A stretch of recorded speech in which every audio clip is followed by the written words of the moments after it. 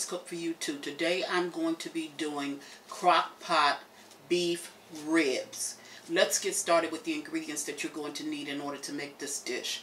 You're going to need brown sugar, Worcester sauce, tomato paste, diced can of tomatoes, small diced can of tomatoes, 2 beef bouillon cubes, apple cider vinegar, minced garlic, prepared mustard, seasonal, and I like more than seasonal, onion, and water. Now this is going to go in at the same time that your beef ribs go into your crock pot. When you get 15 minutes from finishing cooking your beef ribs, then you're going to add a little bit of cornstarch and some water. Now you know I'll post the ingredients that you're going to need and the amounts that you're going to need.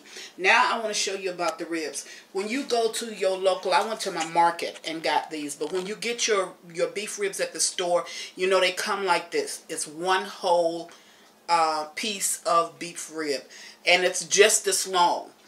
What I had the butcher to do is I had my butcher to cut them in half. So all he did was just cut them straight across the middle.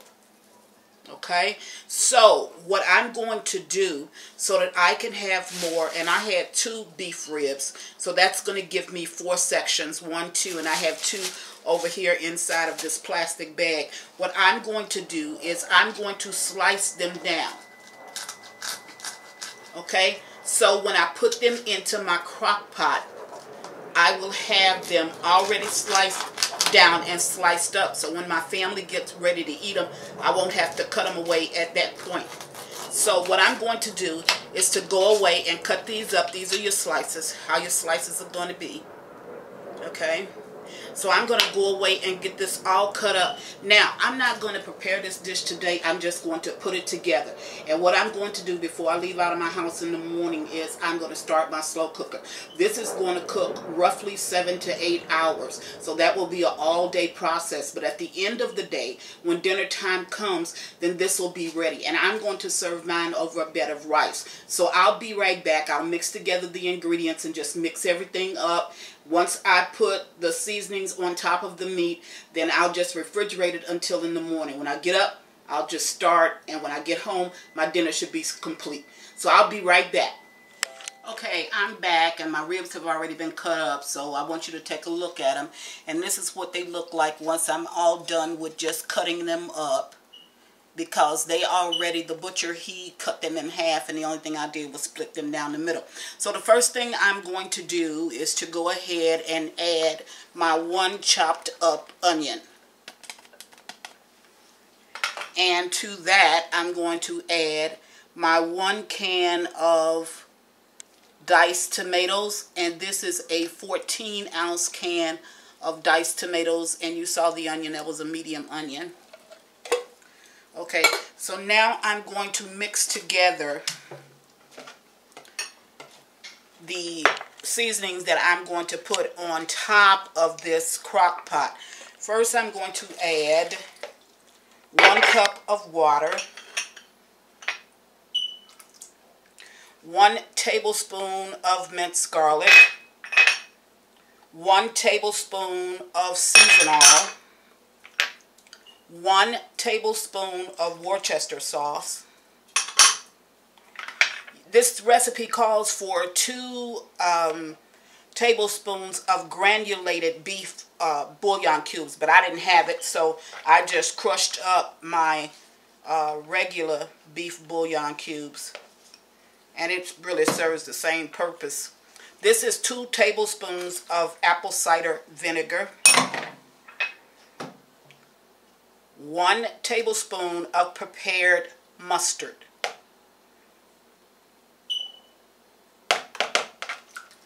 Okay, stir that up a little bit. Now I'm going to add a 6-ounce container of tomato sauce, or tomato paste rather. And this was 6 ounces of it. Okay.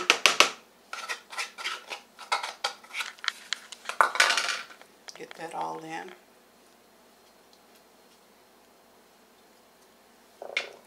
Then I'm going to add 3 tablespoons of brown sugar.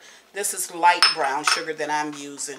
If you prefer dark brown sugar, you can go ahead and use that. Then I'm going to mix this up well. Now, the only thing that I did not add to this is I did not add the cornstarch. And like I told you, the cornstarch is to be added 15 minutes prior to completion of cooking. Because the only thing that you're doing at that point is just making like a thickening. You're thickening your sauce. That's actually what you're doing. So you want to make certain that your sauce is thick enough to hold when you dish up your beef ribs and put them on top of your bed of rice. I'm doing a bed of rice. You can do mashed potatoes. You can do anything that you like. You can do pasta. You can do whatever you like, but I'm doing rice. Okay, now if you look down at this, it's kind of like a little thickening gravy. Okay. Now, this should be all that I need. Like I said, I'm going to cook this for 7 to 8 hours. Just cook it until it's tender. So whatever it is, I'm going to cook mine on low. Whatever you put your crock pot on, just make sure that you cook it until it's tender. Okay? So now I have all of these ingredients in.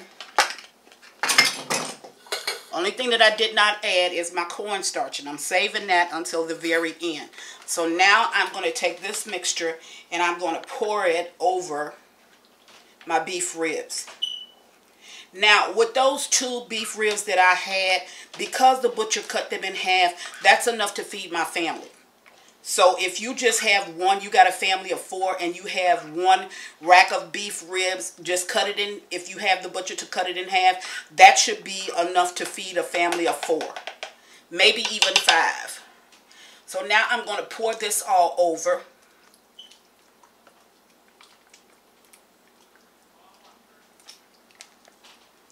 Now, what I would normally do is to start my crock pot and to cook this for the amount of time that I told you that's required.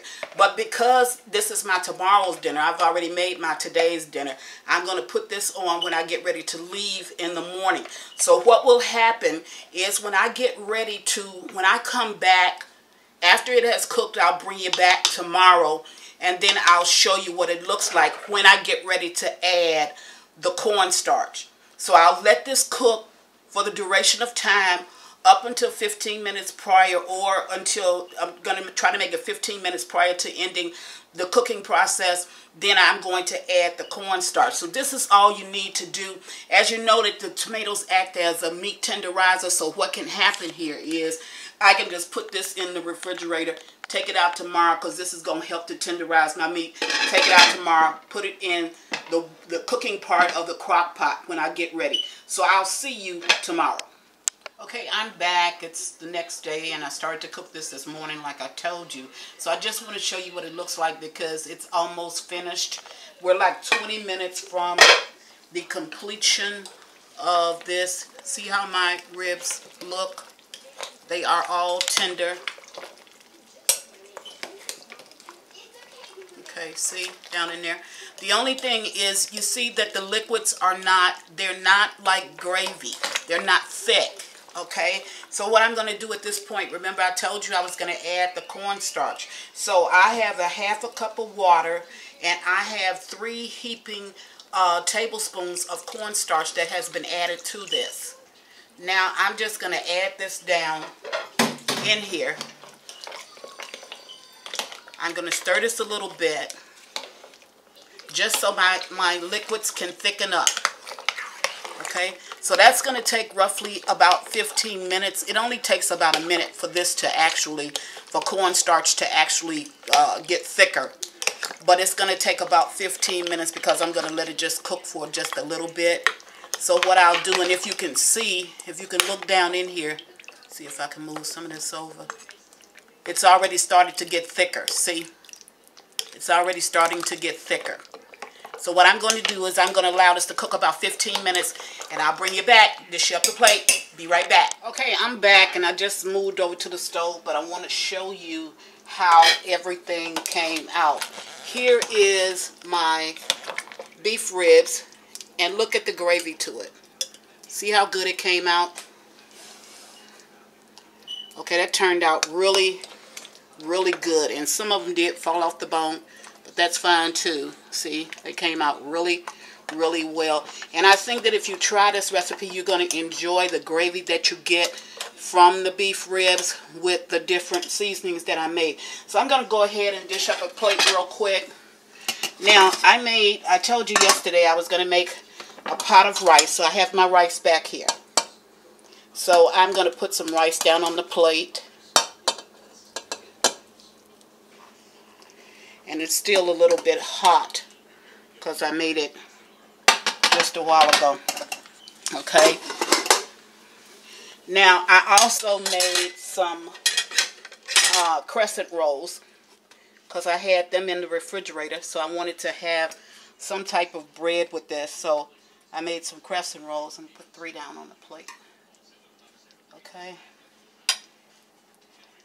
And I instead of using water with my rice, I used chicken broth. So it has a chickeny flavor to it. Now here is my ribs. Let's see if I can get some out.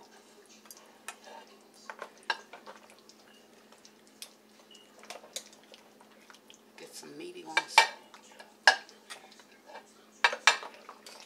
And beef ribs are so good. I'll put 3 down on the plate. There's 3. I don't want to fall it. I don't want to lose it. Just a little bit. And then I'm going to put some gravy over this.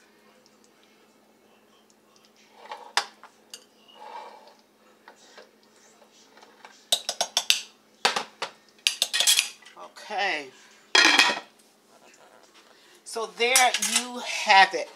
Chris is making beef ribs, and you know my butcher cut them in half, serving it over a bed of rice, and I have some crescent rolls with it. Now, this was prepared in my crock pot.